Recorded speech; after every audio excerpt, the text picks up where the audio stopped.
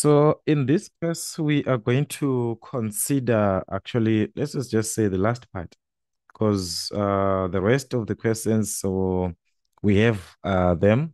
I'm just gonna try find time so that I just play them. I just put them in a playlist so that when you're working with these guys, you just follow up the playlist. That can help so that you understand what I'm trying to say, because the rest, like, have been already covered. But what we just need here is to focus on this part, which is important to be added on our derivatives as we deal with the disguised form, something that is disguised, guys. It's okay. It's just like we've got the real thing, but it's disguised to be not that part that you are used to. You know, guys, if you use the word disguise. So it is the same thing like our derivatives. If something is in the disguised form, it means it is it is preventing itself to be in a standard form. It is uh, avoiding itself to be in the normal form, which is our standard form. So it's actually not in what? Standard form. Not in standard form, and not a standard function, which is our standard form, is the part where we have what? A standard function that can be differentiated direct. If you say that you are given y is equal to the sine of x, this part can be differentiated. If you are given y is equal to e to the exponent, we have the basic derivatives. We have the basic derivative for this. We talked about every part of our derivatives, those basic sine, cos, tan, anything. But we have expressions or terms which are actually totally disguised. For an example, y is equal to 2x minus 3 into a bracket 2x plus 3. Are we going to use the product rule to say we never talked of the product rule so far? Because there's a product, there's what are we going? It's disguised, guys. We cannot differentiate this one is on this. We never had something like that. We talked of the sum. Remember, in our previous case, we talked of what? The sum rule, the rule of the sum is the sum rule. We are not yet at the product, but they are just disguised as something that is part of that sum rule. If we are to simplify this, so anything that is in the disguised form, try by all means to simplify. If you're dealing with these algebraic expressions, expansion of brackets, factorization, trig functions, applying of the trigonometric identities, all that part. That's how you go about it disguised.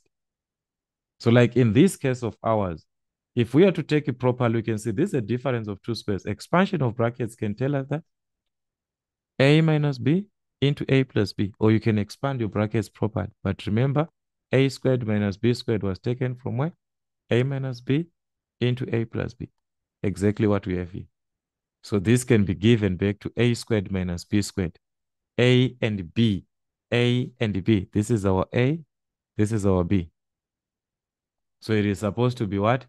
A squared minus b squared. So it's 2x squared minus what? 3 squared, like this. 2 squared, that is 4x squared. 3 squared is going to give us what? 9. So rewriting this, guys, is same as what?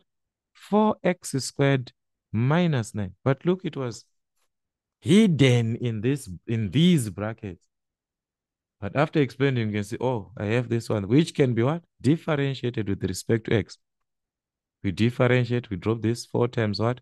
2 times 4, which is 8x. Remember, we're supposed to subtract what? 1. 2 minus 1, which is 1. So this one remains like that. 9 is a constant. What is the derivative of a constant? To be 0. So meaning to say if we differentiate a 9, we're going to get a 0. So the answer will be just 8x. Derivative of a constant is 0. So just like that. But before it was this guy, it was something like, how can we differentiate? It's in a non-standard form. So it's always an approach to see, okay, what can I do? Apply of identities if there is a need of any application of your identities. Factorization where it is applicable. All right. We've got something like this. Let's say I want to differentiate y with respect to x in the given cos 2x like this, everything over the cos of x plus the sine of x. So lucky enough, we talked of what? The trig identities, remember? From our trig identities. We need to differentiate these guys to find what? dy dx. But look the way that it is. As we are used when we just say a cos and it and now the fraction, this and that. We are not yet on the application of the quotient rule or the product rule. No. It's not always where you just write u over v. Then you now, it's not always. Can we apply identities? Remember our double angle there, the cos of 2x. We said that there are 3 identities giving us cos of 2x. Cos squared of x minus the sine squared of x. 2 cos squared of x minus 1. 1 minus 2 sine squared of x. All this is the same as the cos of 2x. Which one would be best to use? If you look into the first one, we'll see that there's something here. Cos squared minus sine squared. Are we seeing a difference of 2 squares here? A squared minus b squared. We are back to our difference of 2 squares. Factorization. A minus b into what? A plus b. We are back to that. So you can apply those factorizations where they are applicable. So we are just analyzing which one. Yeah. What are you going to do with it? It's not even a difference of 2 squares. It's going to be complicated. So looking at the first one and having also this cos x plus sin x, we can see that if we apply our difference of 2 squares, they were going to cancel. So the best part, since there are 3 identities equivalent to the cos of 2x, you have to test. So the best one was going to be the first one, which is what? Cos squared x minus what? Sine squared x. This is the equivalent of this identity of cos 2x. We substitute the denominator as it was. All right, as we applied, like I was explaining here, the difference of 2 squares. So you can apply the difference of 2 squares, a minus b into a plus b.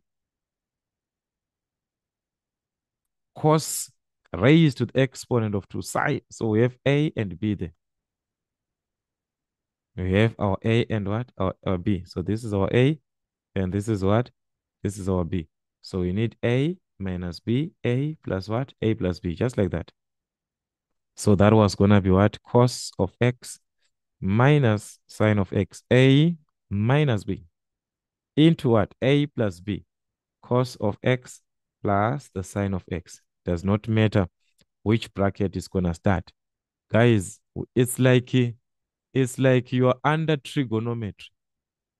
It's like you're under trigonometry. Look, the question is for derivatives. But look what you have to go through. Just for you to simply have to go through an application of those identities. It's not always that you just, okay, it's not applicable. I cannot differentiate this. No, go through those identities because it's also a subtopic again to be done. So you see that these two, we're going to cancel. Same. So this will give us 1. So what are you remaining with? We are remaining with what? Cos of x minus sine x. Cos of x minus the sine of x. Look, guys, the way that we are saying it's disguised. What do we have at the end? This is a standard function. We can differentiate these. These are our standard trigonometric function.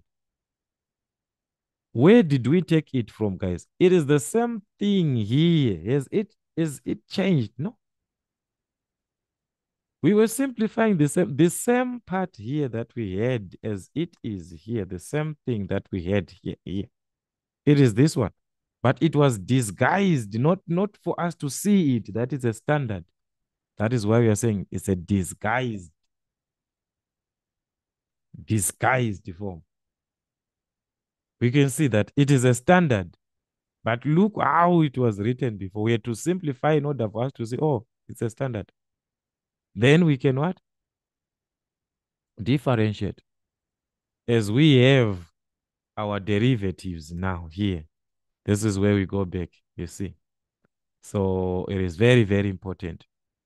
Very, very important. We have the cos.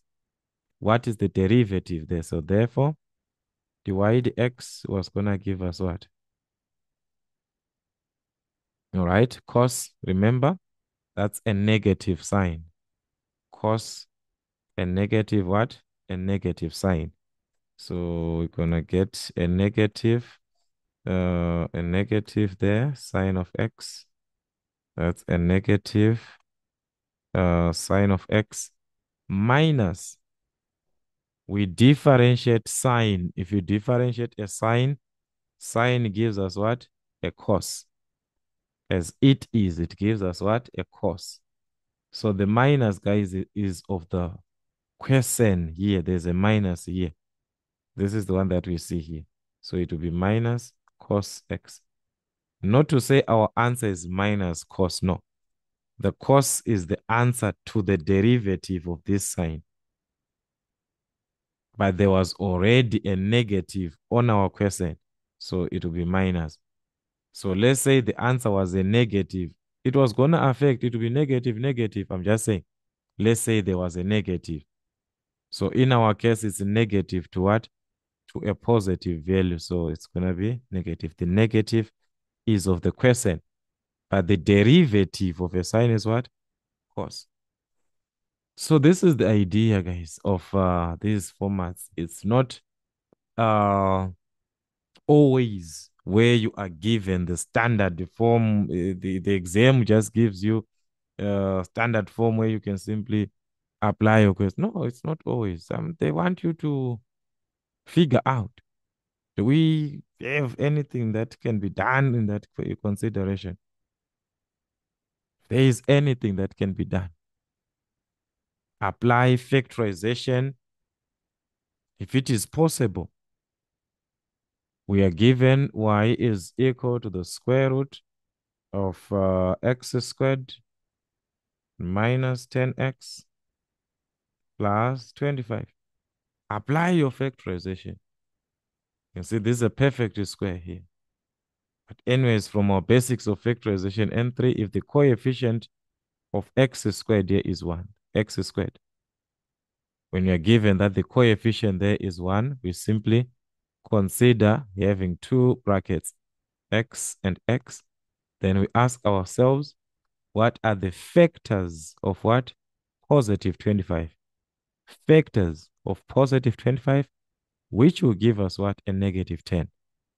Factors, products, two numbers. You multiply two numbers, you get what? Positive 25. That's 5 and 5. But if we add these two, are we going to get a negative 10? No. 5 plus 5 is 10, not negative 10. So to get a negative 10, what must happen? We must have negative, negative. Negative times negative, that's a positive. But if we add minus 5 plus minus 5, that's a minus 10. So this is what we want. So we're going to have what? Minus 5 here, minus 5 here. So this is factorization, guys. If you even have a challenge, you can go through the factorization for even grade 11, grade 10 mathematics there, because that is where they have much detail of this factorization, and they have explained different ways and methods and simplest ways that can be done. It can be helpful. And also, in terms of your simplification here, a bracket and a bracket. X minus 5 is just like you're given 2 times 2, 2 squared. 3 times 3, 3 squared. So a bracket times this bracket, it simply means that bracket is raised to the exponent of 2. Why raising to the exponent of 2? We are having a square root. The square root of x squared is x, because this simply neutralizes. So if you're given the square root and you've got a square, it simply cancels this part. So y is equal to x minus 5. So are you seeing? It was a complicated thing that we had to work with from your, these are your factorizations from your N3. You factorize using those techniques, but simplifying later on, you see, okay, I have the basic, the standard functions that I'm used to. So now the derivative can be determined of y with respect to x. What is the derivative here? X, remember, this is 1x, so it's just going to be 1. Or you can apply the concept x to the exponent of 1. Remember, you drop the exponent.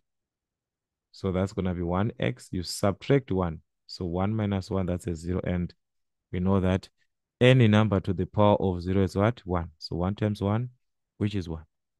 So this was going to give us 1. The derivative of negative 5, guys, this is a constant. With respect to x, it will give us what? As 0. So it's just like 1 minus 0, which is what? Which is 1. So this is the idea there. So if you are given questions that are in a disguised manner, what you need is to simplify them first. Apply your basics of your knowledge in terms of each topic that is being given there. Factorization, are they exponents? Are they logarithms? Are they whatever that you're given? Are they trigonometric functions? If they are identities, if they are rules to be used, that it becomes a standard at the end, let it be done. Because at the end, we must have something in the standard form, whether it is of the trigonometric, whether it is of the algebra, whatever that you're given, it must be back to the standard that when you look into it, you know that the answer is this. So that is the condition. So let's do revise as many questions as we can.